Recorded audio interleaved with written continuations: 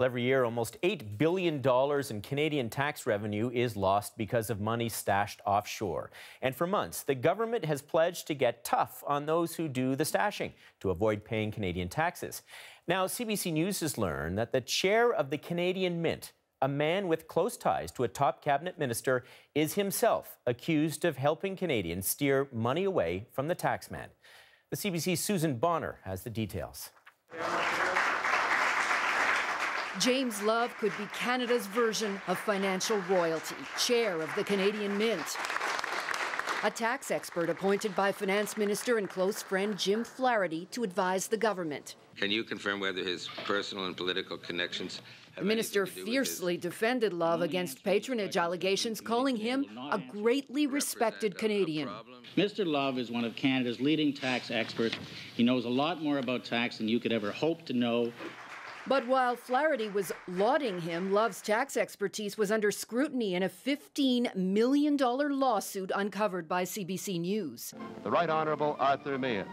Family members of former Prime Minister Arthur Meehan accused Love of, among other things, engineering a complicated scheme that, quote, unlawfully, negligently, and in breach of trust, sent $8 million of Meehan trust money offshore to avoid taxes. Arthur Meehan is not a forgotten figure. Former Senator Michael Meehan, grandson of the former PM, signed off on the original plan.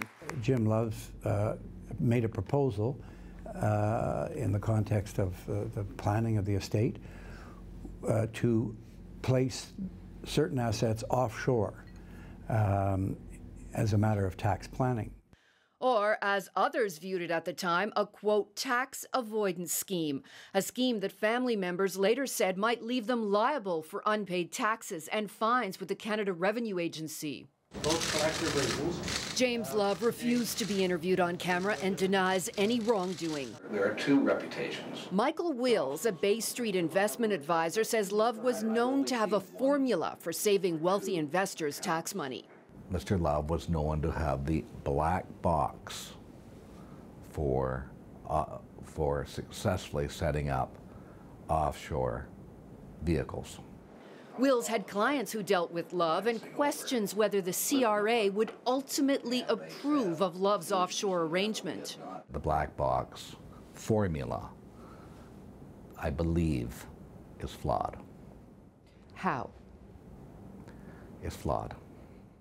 Indeed, court documents reveal Love acknowledged the risks of moving money offshore, quote, because of strict rules to prevent transfers of assets from Canada to avoid taxation. But he also suggested he knew how to get around that, but that the plan would be difficult and complex. And that, the lawsuit alleges, is how millions of Meehan dollars began moving around through numbered and nicknamed companies in Canada, Barbados, Antigua, and elsewhere. I mean, they had names for all kinds of things, for companies and for this and that. I didn't know what it was. International tax specialist André Larose says Canada Revenue should investigate. If I were the agency, I would like to have a look at that and to analyze all the transactions that were carried on here. The Meehan heirs settled their lawsuit with Love and his co-defendants for almost $9 million. The family got money, and Love is no longer involved in their financial affairs. But the larger questions about the offshore plan and the well-connected man accused of designing it remain untested and unsettled. Susan Bonner, CBC News, Toronto.